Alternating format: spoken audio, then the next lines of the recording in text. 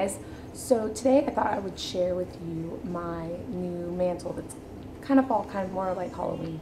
I went with kind of a modern black and white look, so I'll probably only keep it up through Halloween, but I think it's kind of fun for whatever.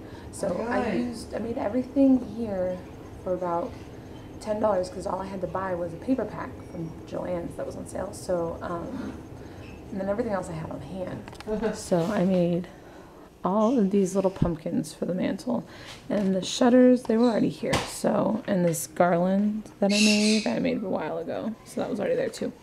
But so I made all the pumpkins using this fun paper pack, and the best thing about the paper pack is that I can use it for a ton of things, and I mean for $9 I can use it for so many projects, so it was a good investment. So it's the Midnight Chic Stack from DCWV, which is one of my favorite paper crafting companies because they have the best patterns and colors and all kinds of things. And I love the big stacks because it's just the best deal. So I just took all this scrap wood that I had in my garage and I just cut it to whatever size. I wasn't worried. I wasn't worried about what size it was or measuring tapes or anything like that. I was just cutting it all. And then you can see I didn't do the backs because I just wanted to save the paper at a time. Before I put these in the box for my fall decor Halloween stuff box, I'll probably just paint the back black.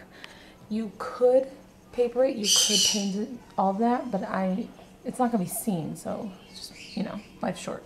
Don't paint the back, I don't know.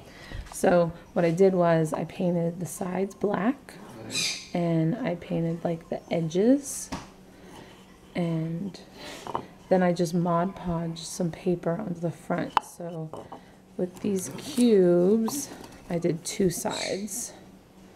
So yeah, I did two sides because I knew I was gonna put them on an angle like that. So I just painted the sides and then the edges, and then I Mod Podged the fronts. And then I had all these spools and I had little cubes. So I kind of liked the look of all the different ones. So I had the cubes that I painted black, and then these little wooden spools that I also painted black. And then I just hot glued these guys on top.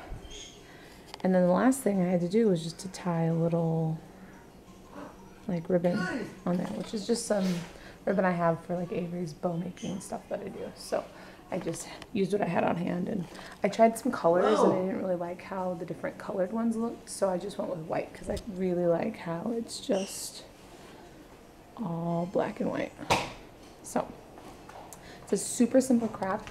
I have a link to the tutorial. I'll put it down in the description and you can see step by step. It's a super simple project though, so yeah, I hope you try it out.